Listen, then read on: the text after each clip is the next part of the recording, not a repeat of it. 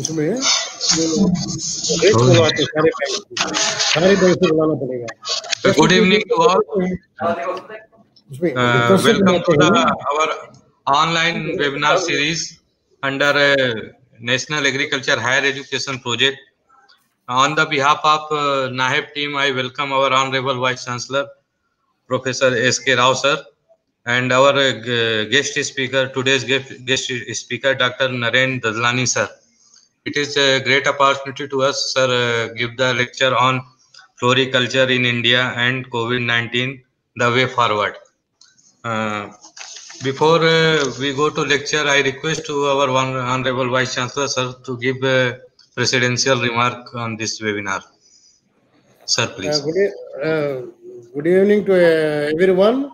I am Dr. Narendra Dadlani sir and other faculty members and my dear students and Dr. Sharma, PA, IDP, NAHEP and all other colleagues. It is a very good opportunity for us to listen an eminent personality in the seed industry as well as in the floricultural sector.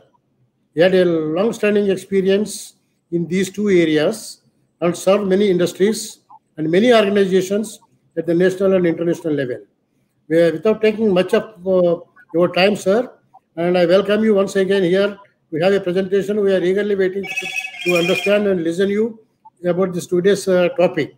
Thank you very much, sir, for accepting our invitation and coming over here. You have to come to Gwalior also, along with Madam. Thank you, sir. Thank you, sir. Before starting the lecture of Dr. Naren Dadlani, sir, I will give the brief introduction of sir.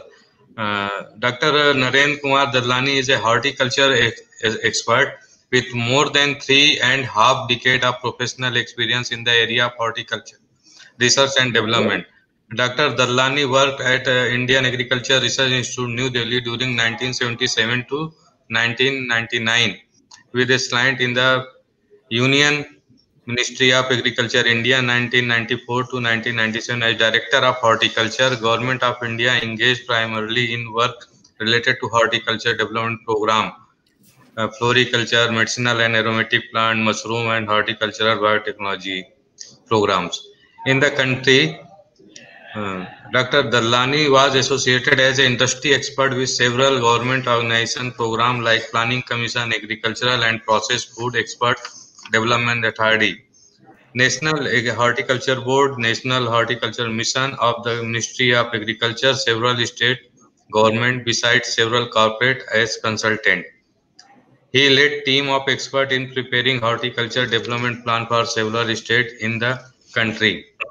From 1990 to 2009, sir worked as a freelance consultant, serving both national and international United Nations Food and Agriculture Organization (UNDP) program as international floriculture horticulture expert in India, Bangladesh, Myanmar, advising on floriculture horticulture development. He also served as the horticulture development specialist, international floriculture specialist for the ADB Associated Agri Business Infrastructure Development Project in India and Second Crop Diversification Project in Bangladesh, respectively.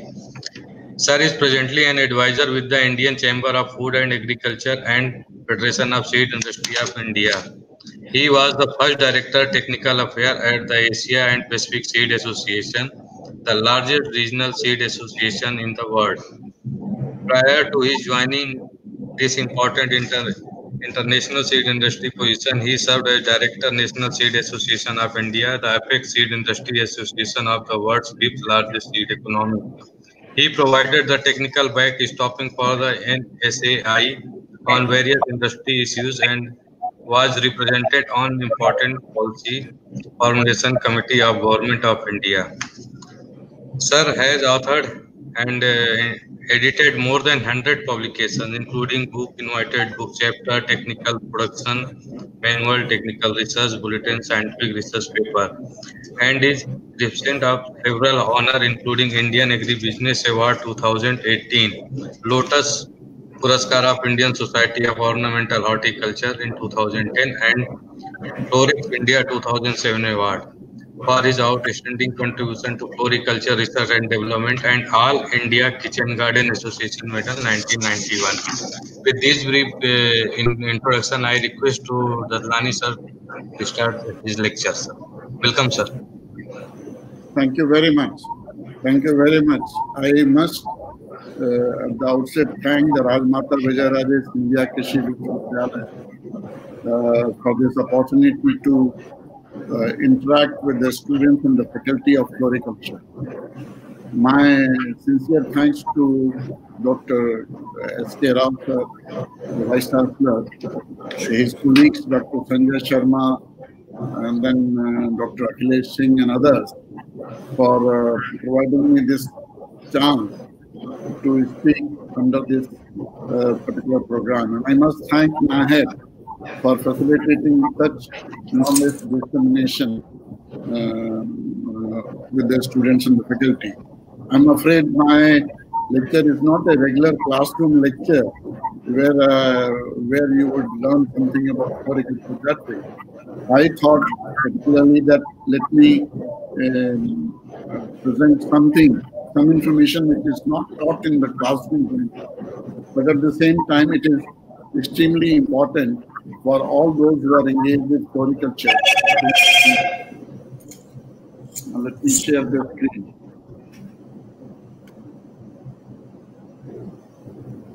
Are you able to see the screen, please? Yes, sir. Okay. This is the pandemic actually took all of us into a dark tunnel. 1 year before today's lecture, we had not even heard of COVID-19, but then suddenly from March onwards, we have not discussed anything beyond COVID-19. All the time, every activity of ours has been related to how to manage this particular thing. This was a time for sadness and grief for everyone, not only those who are in the industry of any kind, but the general public at large.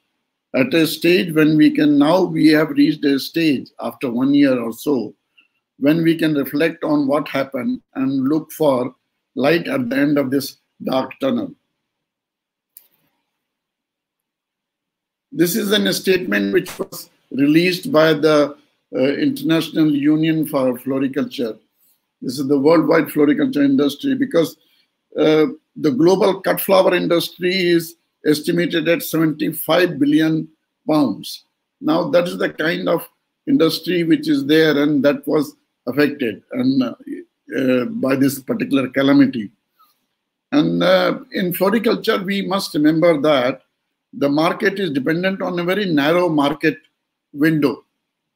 The whole industry is dependent on a very short window, and this caused a extremely difficult economic crisis to go through. The negative, this was from the Floriculture International editor in their May-June issue last year. This was the statement which they said, that this was comparable to a combination of 9/11 in US and the 2008 financial crisis and the 2010 eruption of Iceland's volcano. See, this is just to show that what was the magnitude of this particular thing. There has been a very brutal impact, and in some countries, the whole sector has been devastated. How does the corona affect the floriculture trade in various countries? Here I have given some figures, but then the Floriculture International, they did an analysis of 17 European Union nations. It was done in April 2020, and then what they said was that in the European nations, 4.1 billion euro was the loss of the floriculture industry. Cut flowers was the maximum, pot plants was the maximum in terms of value. Cut flowers was about 1,065 million euro. And the least was the bulbs, which is a very major floriculture product in Netherlands and other parts of the European Union. This was Netherlands, Kenya. Kenya is one of the largest exporters. It exports to 60 countries and supplies nearly 50% of the flowers. The Dutch auction. Dutch auction is considered to be the biggest market for flowers in the world. And 70% of the cut, there was a 70% cut in the auction supplies because of this corona. And daily loss was estimated at $300,000. China, particularly because this is the place where the virus was reported to have originated. And a lot of countries put the restrictions on imports from China. By the big markets, they put restrictions on import from China. India, we have small farmers and they suffered huge loss. Up to 100% loss was there. The only positive thing which I find, which has happened because of the corona thing, was because of the air transportation was stopped all over the world. This led to the development of the sea freight line. I'm not going to discuss here much anything about the sea freight line. See, it is about now 10, 15 years back that the shipments by sea, it started. Initially, it was assumed that this is not possible because of the fact that flowers are very highly perishable items and they will not last. But then now, with the breeding which is being done for a vase life of, let's say, 12 days or whatever, so even if it takes about 4 or 5 days in the shipments, we have been getting sea transportation of flowers from South America to Europe and from Africa to Europe, and which has brought down the cost of freight considerably. This was the only positive sign I find, that this particular sea freight, sea transportation has increased. Indian floriculture truly crumbled due to this COVID-19. These are some figures which are there, because what you would see here is that all the stakeholders, whether it is flower growers, traders, decorators, associated industry would mean something like this: accessories, the foams, wraps, ribbons, and other things. And decorators, I must mention here, in a place like Delhi, which is a huge market for flowers in our country, we have decorators who come from Kolkata and Agra, who have come and established their business in Delhi. Now, once the corona thing happened, they've all gone back, and most of them say that they don't intend to come back now here. And in terms of floriculture trade collapsing, there is one international flower auction in Bangalore, in Hebel area near the university. And there, what daily they used to receive about 2 lakh flowers before the COVID started. Mainly it is rose, carnations, and gladiolas, but mainly it is rose there. So they used to receive about 2 lakh flowers every day. And after the corona thing, once the lockdown was lifted, it was somewhere in July, August, they were still receiving about 18 to 20,000 flowers. Now, slowly it has increased, and now they are getting some flowers, because people wanted, the flower growers wanted to sell at this auction center in Bangalore, primarily because the price, for instance, for rose, they used to get a price of about 4 rupees 50 paise, whereas outside it was less than 2 rupees, which they used to get for per bloom. Since there was no transportation available, no flowers were reaching this place. In the previous slide also, I had mentioned about livelihood crisis, because most of the workers which are there in the farms all over the country, they come from mainly from Uttar Pradesh, Bihar, and some of these countries where these poor masses live in villages. So they had all traveled to these places for flower production, which are important centers for flower production. And they all migrated back to their native places. And their children education was disrupted because they had to go back suddenly because the crisis, the schools were closed and everything was shut down. Now here I have tried to, you must realize that this thing affected from Kashmir to Kerala and then from Maharashtra to, let's say, Northeast. The whole country was affected by this. Here I have given some statements by some of the people, the farmers, flower growers basically. In Kashmir, they said that we had to throw the flowers. Varanasi, there is a lot of flower sale around the temples. And it is reported that the daily sale, the daily turnover of the flower sales there is about 20 lakh rupees, which is a huge thing. It is more important because there are a lot of people who are engaged with this.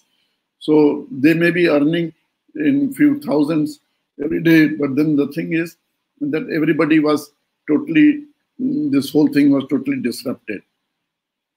Haryana destroying lily in 6 acres as no market was there. This is an effect because this was Haryana, they started as a instance of crop diversification. They started growing lily in the plains, and it was a very successful venture which had started. There were similar such ventures elsewhere also which have been affected. So when people talked about crop diversification to improve the income of the floriculture farmers, and all these things was disrupted. Now Shrikant's statement, he is a trader. Shrikant is an exporter, and he, according to his statement, which was reported in the newspapers, that they had to throw away flowers worth rupees 10 lakh of worth of rupees, primarily because they could not export anything because all the airlines were shut down. Now Gujarat thing is, see, they were left with no, because they make their total earnings in the annual thing they make within those 3 months when they market their flowers. Because of the lockdown, they had known those earnings. This not only affected their livelihood for the year, but also they were left with no money for the next season. Now, in addition to this, you would realize that all over the country, we have farmers, small farmers basically, who are supplying for the home puja. In many cities, we find that somebody goes around distributing a package every day early in the morning for people to worship their gods or goddesses at home. And this is a very small priced package which people sell. But the only thing is that since the number of packages which are sold in a city are huge, and there are several people involved in this particular exercise. See, all this was stopped because there was the movement of the people was restricted totally. And one more thing which one has to understand is, in an Indian context, the flower trade is mainly dependent on the marriages, because those are the time when most of the large quantities of flowers are being used in decoration and in offering to people and things like that. And as well as the other social functions, including the religious ceremonies which are there in the temples. Now, since marriages were stopped, and since this social functions, including the religious temples and everybody, all the religious places were closed down, there was no sale of flowers there, which was a huge revenue loss. Here I have given from Uttarakhand, from UP, from Himachal Pradesh, from Tamil Nadu, and from Kerala Florist Association, of course, those are the traders. Now, you see, the thing is, in Uttarakhand, once this lockdown was there and the bad weather conditions, the flower farms were affected. The government came out with showing concern and they promised support. But as far as my knowledge goes, that support has not flown down to the farmers as even now. In Himachal Pradesh, a total village is devoted to growing the flowers. This Jhajja village is, most of the people there are farmers, they are growing flowers. which they send it to various towns and cities in Himachal and as well as to Delhi and Punjab. And they had no earning. The whole village was devastated. There was no earning for anybody there. Now, in terms of Tamil Nadu, the example here is from somebody who is going for export. And what they realized was that once the exports are affected, the greenhouse management has to continue. You have to continue to manage the greenhouses to grow the flowers for the next season. And the greenhouse cost is something like 1.5 lakh per acre. Now, that cost they will have to continue to bear, whether they are able to sell any flowers or not. The Florist Association in Thiruvananthapuram in Kerala, this is there that it will not be able to recover in the next 6 months. This was the statement which they made in July. I was talking to a friend of mine in Kerala 2 weeks back, and they said that most of the traders have now wound up with their business, and the workers, because the workers have not returned, those workers who sell the flowers at these florist shops and other places, they have just not returned. So that is the irony. Irony of the sector is that the flower petals showered on corona warriors on 1st May. The government announced, the Chief of Army Staff had announced that we will shower the petals on all those people who had supported controlling this pandemic. But then who will shower the flower for the farmers? February to June is the peak market season, and this was lost due to the lockdown. The flowers which you are showering on people, the money is not going to any of the farmers, because it is in India, it is still not considered as an essential product in terms of food security or whatever. So it's not a food item. So it is a non-essential product, and the farmers have now really lost out totally in terms. See, this is a picture of the auction center in Holland. You can imagine the size. Looking at the picture, you can imagine the size of this ground. Here, the storage spaces, this is one of the storage area. The storage areas are not measured in terms of square meter. They always say that it is in 1 football ground or 2 football grounds, something like that. So you can imagine the size of the storage area and the number of these are the crates in the trolleys which are there, which goes to the auction center. Now you find from all the crates, the flowers are being dumped because there is no market. There are no buyers there in the market. The flowers, these are all the flowers which were grown locally or transported from areas in Europe where there was the road transport was available. So all those people were sending the flowers to the auction centers in Holland, but then there were no buyers, so they had to dump everything. This was the condition in India. This is a picture from India. On the left-hand side, you find a trolley full of gerbera flowers being taken to the market. And this is the normal conditions. This is the stage of things. Several truckloads of flowers are being sent to the market from all the major production centers. This is a picture from Maharashtra. Now, the next picture on the right is that everything has been dumped because there is no market to take the flowers. This was a common site near major production center, and not only for gerbera, but for other crops also. Now, this is for marigold. You find here on the left, the lady is picking up the marigolds. This is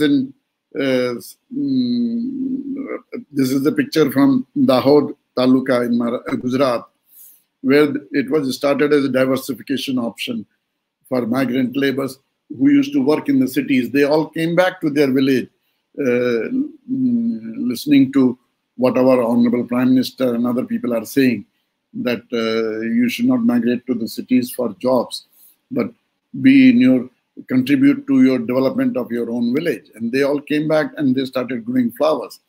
But then your next picture, you see that it is being fed to the animals. Flowers are not animal feed. We must understand this.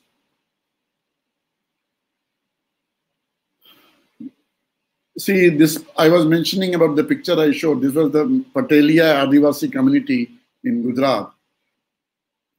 There was a shift from city migrant laborers to floriculture in Dahod Taluka, where they were growing marigold and desi rose, which they're growing, about 1350 hectares. Now, that was a large area in a couple of villages which was taken up for floriculture because they wanted to diversify into agriculture, flower farming, from being migrant laborers. And now they all, suddenly the whole thing collapsed. There was in Maharashtra also, close to the Western Ghat, people started shifting from, on the advice of the government and the universities, shifting from sugarcane, which was not that much paying because of various reasons, to jasmine growing, which grows very well there. And now suddenly they realized that there was no takers for flowers, because sugarcane, if they were there, they could have stored, or the sugarcane they could have shifted somehow in their balgadis to the sugar factories where they could have received the money later on. But with jasmine, the flowers they had to dump. Mawal Tehsil in Maharashtra near Pune, on the Pune-Bombay highway, is a tehsil which is totally devoted to floriculture. There the Agro Industries Corporation had developed the whole floriculture center. Now the whole thing was shut down. I have a few friends in that area and I spoke to them. They said that nothing is working. Some people had diversified a couple of years back into growing of vegetables in the greenhouses. And they said that there is no movement, there's no labors available, the whole place is shut down.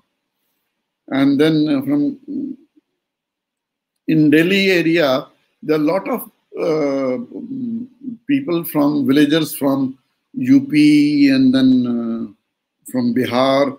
They have taken land on lease, long lease, and they pay up to 1.5 lakh, or sorry, one of the, for last, happening for the last 20 years or so.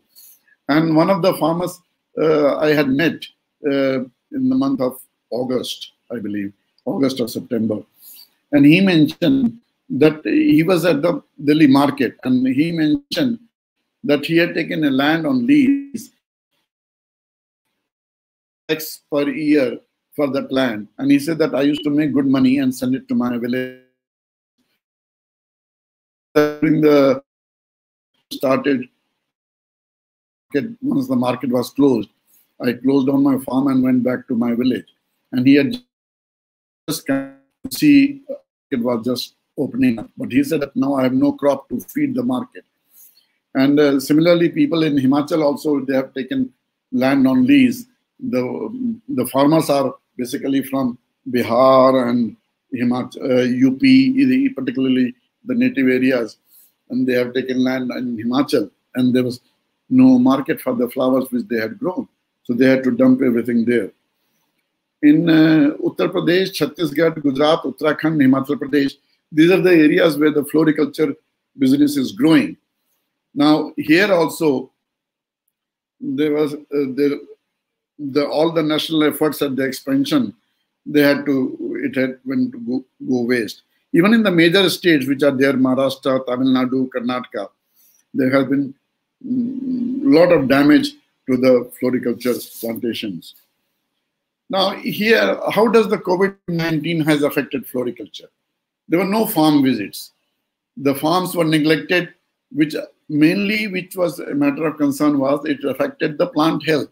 So now the plant were in a condition that they would not be producing good flowers the next season once the lockdown was over, or now the things have started slowly coming back to the markets had opened. But then the plants lacked the health or the vigor to produce the flowers for the market. Now, all the religious places, as I had mentioned, were closed, weddings were off, so there was no market. There are a lot of planting material which is transported every year for the growers, particularly the growers in the northeastern region. They grow a lot of gerberas, carnations, and anthuriums, and the planting material is transported there by people from Pune and Bangalore areas. But because of the restricted transportation, none of the planting material for the next season was sent there. They had no cash because there were no sales. There was no cash for the operations. Valentine sale, fortunately, Valentine was good last year, and February, Valentine was over before the effect of the pandemic were felt anywhere in the world, mainly in India. But then all the sale money from the Valentine, they were not paid back to the farmers by the time the growers, by the time the pandemic resulted. And then their payments were delayed and almost for 6 to 8 months, with the result that they could not grow the next crop. They had a lot of people have taken loans from the banks. So there were a lot of EMIs which were pending, which could not be paid because there was no cash flow in their farms. So they could not pay back the loans. There was tremendous labor shortage because we do realize that in most of the industries, there are people from eastern Uttar Pradesh, mainly from eastern Uttar Pradesh and Bihar, and even from West Bengal, particularly in the floriculture market in Delhi and other places.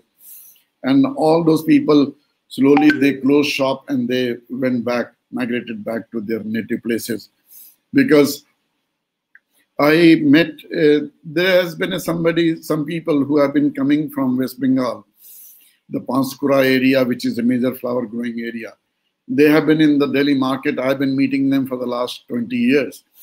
And once I met them last time in September or so. And they said that we have just come back. We are just assessing it. And because they said that the regular train service has not started. So we came by a special train because we are migrant laborers, saying that we are laborers from Delhi. They came back, but then they said that now, where do we get our produce from? It really caused a lot of problems, particularly for exports, because there were no laborers. Now, see, the laborers are required for garland making. They are for loading, unloading at the railway stations, at the airports, at the bus stations, where the flowers arrive. They load the material from the production centers and they unload it in Delhi or the major markets, and then they transport it to the market areas. And the sellers also, because of the religious places and other places were closed down, as I gave an example of Varanasi particularly. So the whole sector was very difficult to cut costs because, as I mentioned about greenhouses and other things, you can't close them down. You have to continue the operations there. People had to continue the operations of their farms for the next season, hoping that the next season they'll be able to sell something. But now they have to go on feeding the plants and other things, and with no cash flow, it was very difficult to maintain those things. Greenhouse, as I mentioned, it was a very difficult thing. Now, this is a picture of greenhouse management. Now, this was done only because the flowers were there, and where to spend labor on harvesting the flowers and throwing them. So they let the cows enter the cattle enter the greenhouses to eat the flowers and eat the things, so that then they can just close down everything, because there was no labor for harvest. Now, when we come to what was done to take care of this, to save us from all these problems, this was a question in the European Parliament. And Europe has 10% of the world's area and 44% of the world's flower and pot plant production. High density of flower production per hectare is there. And that is the reason this was the importance of the industry, which made a member of parliament to raise this question in the European Parliament. In India, most of the legislators, whether they are member of parliament or member of legislative assemblies, they do not consider floriculture to be an important area, and the flower farms are not really known to be producing the flowers, and there is no appreciation, because whether we like it or not, most of these our politicians, they need a couple of garlands around their neck every day and a few bouquets to be presented to them. And since they don't pay for those garlands or bouquets, they cannot be expected to appreciate what has been the loss to those who are growing it. And daily offerings they used to get free, and which now they were not getting. Globally, these are some of the examples that in various countries, in various forms, the government came out to support the flower growers. See, Netherlands, where 70% of the turnover was lost, if the sales were down 30% down over the same period last year, they will be given certain allowances. Now, in other countries also, I have mentioned as to how special support loans were given, and wages for the people, they were paid by the government funding. Many other countries in Europe and Africa, they also are planning and executing a lot of ways of supporting the flower growers and flower producers and flower marketing people. In India, most Indian floriculture is unorganized. So they are not recognized by the Prime Minister's Krishi Yojana. And similarly, agriculture being a state subject, it is the state's responsibility to develop plans. Niti Aayog had developed a strategy for New India and at 2000, when we complete 75 years of our independence, they're encouraging diversification into high-value crops, which included flowers. And several states took up this program, and I mentioned the example in Maharashtra and Gujarat and other places. But then all that is now lost. Himachal Pushp Kranti Yojana was introduced in 2018. Under that program, the Himachal farmers, they got some support, because that is just to revolutionize the flower production in the state, that the state had initiated this particular scheme in 2018. And when this COVID thing happened, some support was provided. Kashmir government has been providing support for the lavender growing, particularly in Doda and Kishtwar districts, for extracting the lavender oil, which is very much in demand in the world market for the perfumery and the cosmetic industry. But in India, one of the things which is lacking is there is no promotion of the floriculture sector. I have given an example of KFC. KFC is the Kenya Flower Council, because they take up the issues of all the flower growers with the government, not only in Kenya, but in the other African nations also. And then the government decides about the policies of support for the flower growers, because these flower farmers are getting so much of revenue for the foreign exchange for the country. So the Kenya Flower Council works with the government there to develop the policies. One of the things which happened in Tamil Nadu was that MS Swaminathan Research Foundation, they brought out a floriculture policy brief, because in Tamil Nadu, which is the largest producer of loose flowers, mainly jasmine and chrysanthemum and crocandra and other things, and they are all very small farmers. For that, MSSRF brought out a policy brief, which the government of Tamil Nadu took up. The state responded very quickly to an effect on the standing crop as well as for the next crops, what support should be provided as per a policy. This policy also, you talked about the plant and the soil health, because floriculture is a continuous activity. then providing options for mix and intercropping in other crops with other crops, if it can be done, then connecting the farmers to the factories and extraction unit. As I was mentioning, that jasmine and other things are tuberose and jasmine, they are very major loose flowers in Tamil Nadu. And there are a lot of factories around, particularly in the near Coimbatore, in the Ooty area, which are extracting the jasmine oil and the tuberose oil for the industries. The government needs to recognize floriculture as an important sector. It may not be a food security crop, but it is definitely much important for the livelihood security.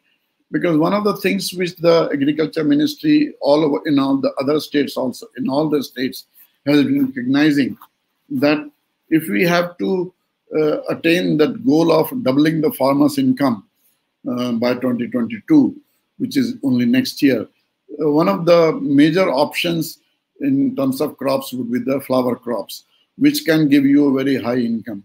And that is an option for improving the farmers' income. And then the government also needs to restructure the loans and the lease payments and moratorium on the payments and the principals. And wherever possible, they should provide the waivers. Because what we have realized is, if you analyze the data of the loan waivers, which generally happens after every election in the states, and this is mainly for those people who are growing their staple crops like wheat, rice, or maize and other pulse millet and other things, but not for flower growers, because they are never considered, because it's very unorganized sector, and flower crops are never considered, flower farmers are never considered to be important people. Here I had just made a suggestion that long back, it was in 90s, that 6 agri-export zones were approved for related to floriculture. Now, none of them have taken off in the way it was expected, and they are kind of closed down. So it would be nice if those can be revived, and then those could be relocated to major production zones, and with the revised plans for the flower farmers. And in terms of cost-effective production, earlier the greenhouse technology we had imported from Europe and from Israel, but now under the National Horticulture Mission programs, a lot of support is being provided, and in most of the states you find a lot of greenhouses for flower growing coming up. So it is necessary that we provide them with the support which is required. This was the FAO recommendations to Government of India. Now, immediate registration of flower farmers under the PM Kisan scheme, which I had mentioned, it was not there earlier. So that once they are registered as the farmers, then they will be getting the direct benefit transfer, which was there, that 6,000 rupees per year. So that would be, and new norms should be worked out for the flowers, because flowers, it should be higher. And then they should provide the immediate relief, considering floriculture farmer to be an essential farmer community, and provide compensation to the affected labor, not only for the migrant labor, for the other things, and also consider the laborers who are engaged in flower farming under the MNREGA. And since the flowers are perishables, then under the Fasal Bima Yojana, we need to kind of subsidize the premium for there. And these are further the other recommendations which were made by FAO to Government of India for floriculture sector, and then the task force to prioritize the assistance to affected areas and rebuild the plans for the sector before the next season. Now this, unfortunately, as far as my knowledge goes, it has not happened, because the next season came and went away in autumn season production, the Rabi season growing. So, but then it is very unfortunate.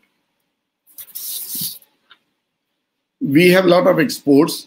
but we export more than 570 crores, which is much less than the potential we have. The government should support through refrigerated transportation and cool chain management, custom clearances. And when the China imports were banned by several importing countries, those were the gaps which were there in the market. Those should be filled up by support the farmers to fill up those gaps by removing the restrictions on imports. And particularly because one of the things which came up at that particular time was that all the imports had to be accompanied by a COVID-free certificate. Now, corona-free certification, it took time and it took effort, because in India, a lot of people were not even aware of as to how to go about it. These regulations and the support is required. In terms of product diversification, local specialties, depending upon the climate and the demand, should be there. The Directorate of Floriculture Research had organized a webinar, I think it was somewhere in June, July, where they talked about the indigenous ornamentals. Now we need to really seriously think about indigenous ornamentals and develop a supply chain, because what we realize is that all of us have been growing crops like rose or gladiolus or carnations and chrysanthemum. None of those are Indian crops, basically. We have been growing because we always feel that we'll be able to export, but then there's such a market, the huge market exists in the country, and we have not been able to develop a supply chain and market for our own indigenous products. So that needs to be done. The perishable products are most of the flowers, except maybe marigold or chrysanthemum, the cut greens, those are the cut leaves which are sold in the market, the indoor plants, these may not be perishable. So these need to be support, has to be provided. There were a lot of multiple use products. For instance, one example I'll give is marigold. Marigold is sold as a flower. It is sold as loose flower for garland making and other things.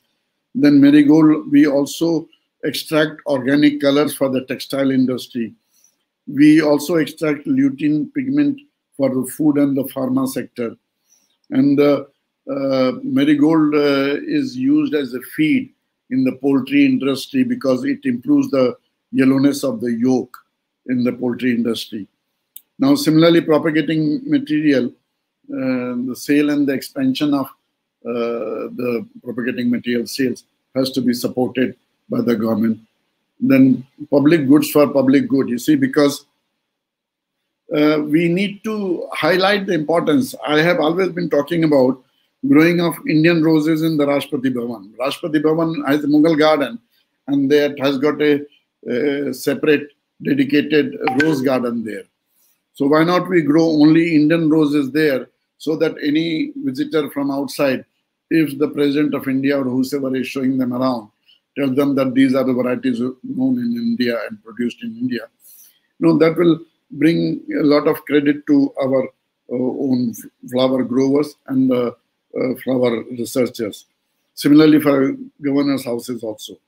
Bedding plants is a big industry in USA, not much important. Branding is very, very important. When this export quality roses were grown, and the first company which started growing was a company owned by Tatas. So everybody used to call these as Tata roses. If you go to any market, rose flowers for export produced by any company, they were known as Tata roses. Like that, we can develop some branding for Kerala orchids, northeastern anthurium, something like that. Market channel diversification. By this, I mean that auction centers, I have talked about the Bangalore International Flower Auction Center in Bangalore. Similar one is being opened at Hosur, which is in Tamil Nadu, but that's on the Bangalore border. That is also going to come in. Such similar auction centers, they always provide a better price to the farmers as compared to selling them in the open market. There's the existing market infrastructure, which is there. Gazipur flower market in Delhi is a huge market, big market, one of the biggest market in India for flowers. Similarly, Pune flower market is also very big. So the facilities there infrastructure should be strengthened. Offer space in the local market for flower growers. Lot of taking on the example of the Andhra market, the Raitu markets, where weekly hearts are used. There's some marketing structures are there where people can come and sell their produce, mainly vegetables and other things. There we should also provide space to the flower grower there. Now, spot sales are there. Spot sales means you do get less price, but then there is no transportation required for you to take the flowers to the market, and then save time for the farmers. The farmers can devote that time on their farms. Online sales, the quality, price, and reliability, this has to be encouraged, but at the same time, because we have to realize that there should be no cheating. Because I have purchased bundles of carnations or gladiolus bunches where the flowers are there, you can count there are 20 flowers or a dozen of flowers, but you found that there is no stem in some of them or a very short stem. So these kind of things need to be avoided. And donate what you can't sell. This was the mantra during the COVID time. There was a Floriculture International webinar somewhere in the beginning, maybe April, May, where a gentleman from Westerle Orchids, which is a major orchid company in USA, they said that they had taken the goal of providing 1 lakh Phalaenopsis potted orchids to the health workers during the time, because they were having no more international sales for their produce. Now, I say it with flowers.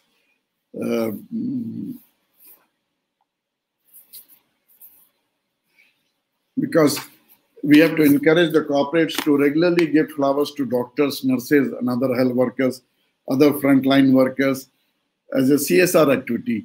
They can give it as a kind of saying thanks to all these people. So they should be regularly gifting it under their CSR activities. And the flower grower associations have to arrange regular delivery of flowers. It started a little bit in the housing societies in metros, particularly in Bangalore and to some extent in Delhi. It did start where there is to be regularly some vendors will come for selling vegetables and other things, fruits and vegetables, and they will also carry some flowers, so people could buy from them. Now the flower grower associations have to arrange and support this kind of thing. In terms of way forward, indoor agriculture is one of the things.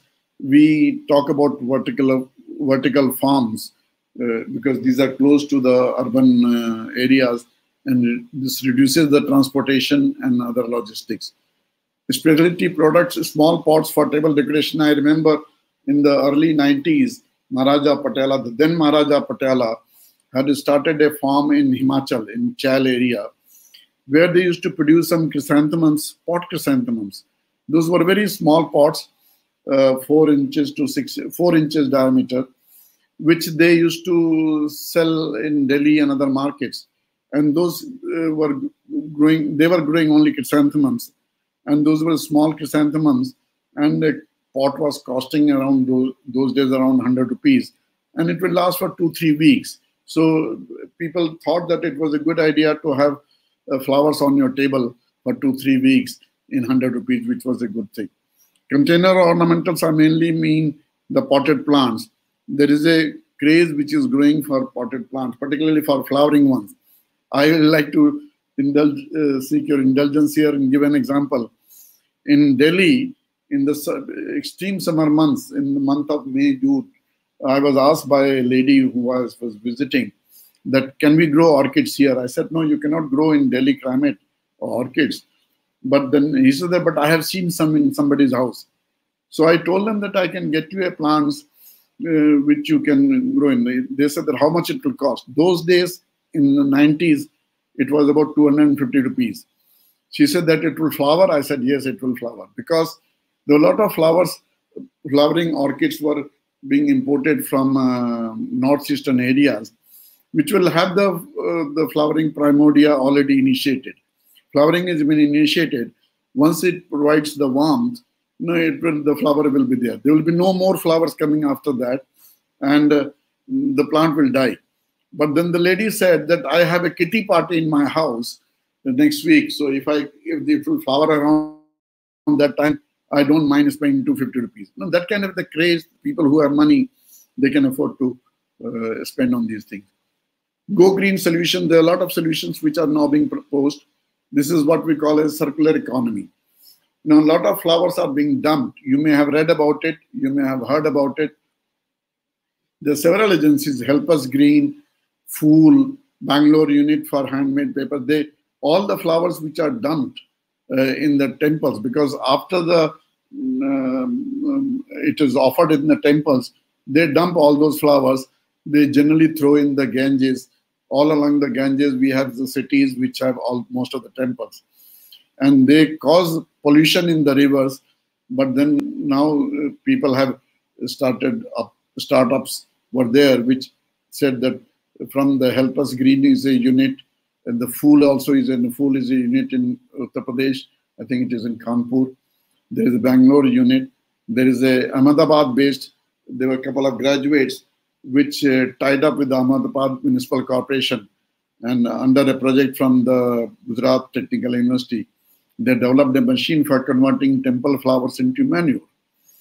Now, Go Green is also an organization which collects all the flowers from the temples and the mosques. They have now tied up, particularly from Golden Temple in Amritsar and the Ajmer Sharif Dargah and the Shakti Kalyan Mahaganpati Temple in Karnataka. And all these flower petals, they convert into composts. Now, this is called a circular economy. You grow the flowers, they are offered, they are used once, they get a price, they generate some revenue. But after use is over, then they can again develop into products, which I have used from this Fool company, some of the incense sticks, and they are very, very nice. Now, this is what I say, flowers to compost, what has been started in Gujarat. But then, but this is not the Go Green is doing it. But I would say that flowers, the first use has to be for home and personal decoration or offering for religious purposes, which it did not happen during the COVID time. But of course, it can be now converted into compost. These are kind of suggestions, research institutes, state agricultural universities. You have a lot of technology information which you have there, that development and the knowledge which you can share with the entrepreneurs, and you can promote the best practices for the growers.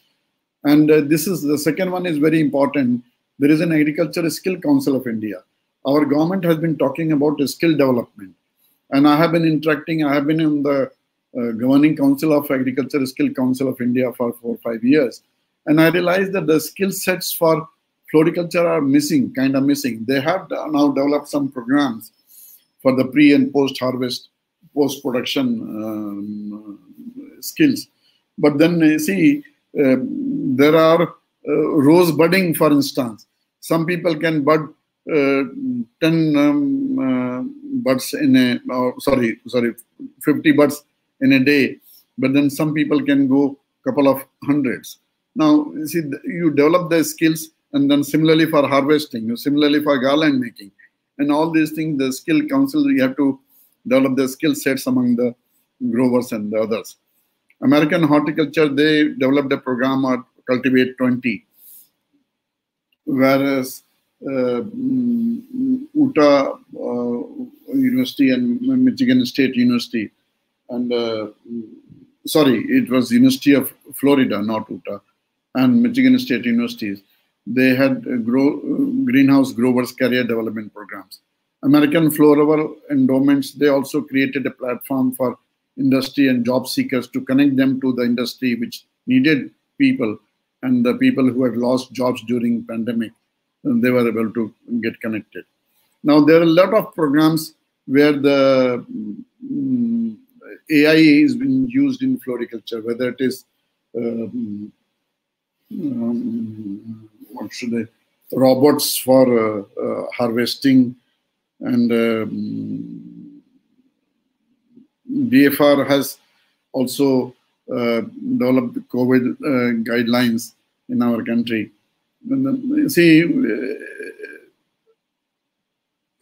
this AI-based crop advisors are there, robots are there for harvesting, for planting, for rose pruning. There are drones for field mapping, crop scouting for diseases and other things, monitoring the yield, robots for weed and insect control, which are being used in the other countries. Then greenhouse sensors. During the pandemic, there were sensors which were used because there was no labor available. So in India, of course, it is less prevalent. The government support is there for digitization of farm processes, because in India, automation is limited because the farms are very small. So mechanization becomes difficult. But then if we use the artificial intelligence in through the other things, this will be very helpful.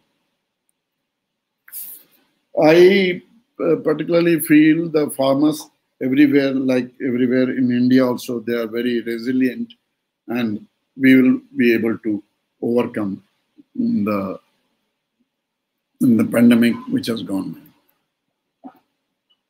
Thank you so much, Dr. Rao.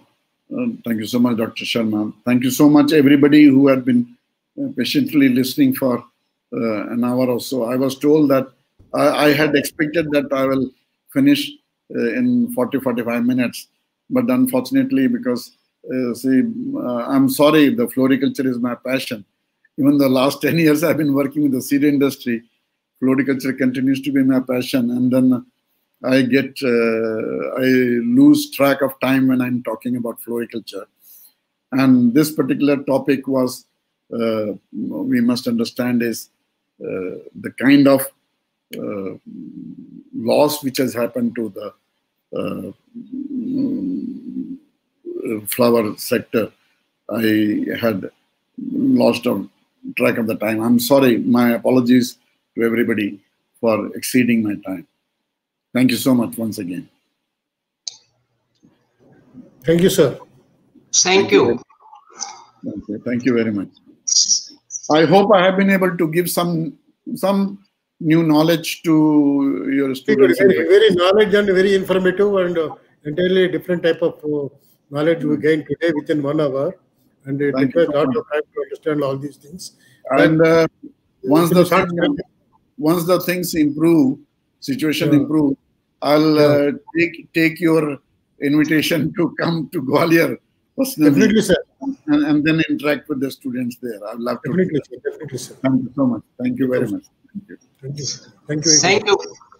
Thank you very much. Thank you very much, sir. Thank you very much, sir. Thank you. Hello, Akhilesh. Akhilesh.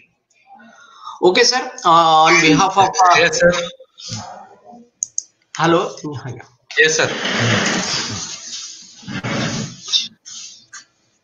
Now I request to Dr. Sanjay Sharma, sir, PI of NAHEP IDP project, to conclude the session. Sir, please. Okay, thank you. Thank you, Akhilesh, sir. On behalf of RVSKVB Gwalior and also on behalf of NAHEP RVSKVB Gwalior, I extend my sincere thanks to today's guest speaker, Dr. Narendra Dadlani ji, for his excellent talk on a very important topic of floriculture in India and how it has been affected by COVID-19, as the whole world is affected. Similarly, the floriculture has also been affected tremendously by COVID-19. He has given brief account how this COVID-19, what were the important factors which have affected floriculture, especially like transportation, no farm visits, no market availability, non-availability of planting materials to the farmers. All these factors were responsible and has affected this floriculture adversely. After that, he has given the account of floriculture in India, and we all know this is one of the most growing field. Recent trends in India floriculture market have projected the booming industry in to reach around 47,000 crores by 2020, with a compound annual growth rate of 20% during 2019 to 2024. So this is one of the most promising field, not only for a production point of view, from livelihood security point of view. It is good for our youth also, for developing entrepreneurship in this particular field. In recent years, the revolutionary changes in the form of digitization, artificial intelligence, and other options, this unorganized sector of flower business has made its place as one of the best options for investment, I think, in the recent terms. And in our Indians' climate and advanced techniques, all these things, abundance of healthy soil, high profitability, low labor cost compared to other countries, government support, all these are also plus points for this floriculture field, and for developing entrepreneurship in this particular field. A very little efforts have been made on entrepreneurship development among the women farmers. The tendency to be an entrepreneur, empower women and enable them to gain from commercial agriculture, especially floriculture, is very, very important. There is a tremendous opportunity in floriculture trade at entrepreneurship level for everybody, and especially for women of women farmers. Besides growing and selling cut flowers, women can set up small enterprises where value addition can made it like exports. Trade in dried flowers is also on the rise. The woman can easily tap this opportunity. I think this floriculture, all the details has given by today's guest speaker are very, very important for all the students and faculty members, researchers, extension workers, and also for entrepreneurs who are involved in this floriculture industry. So I once again thank you, sir, very much for your detailed and very nice lecture. Over to Akhilesh, sir. Thank you, sir. Now I request to Dr. Shiv Kumar Singh Bhadoria, Research Associate of the project, will give the vote of thanks. Thank you, sir. Good evening to all of you. Myself, Shiv Kumar Singh Bhadoria, Research Associate, NAHEP project, RVSKVB Gwalior. It is my honor and privilege now to give a vote of thanks to all those who helped make the webinar success.